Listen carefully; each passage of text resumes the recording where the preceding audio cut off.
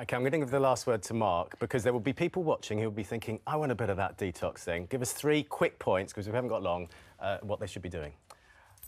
Don't let the phones in the bedroom, ever, adults or children. If you're going to do it yourself. Don't just expect the children to do it on their own. Have time out, a day if possible, but don't do that at first. Just take a few hours in the evenings and spread it out from there. Don't try and go all or nothing. OK, I'm scribbling those things down. Good advice. Thank you all. Thank you. Everybody on our panel. Thank you.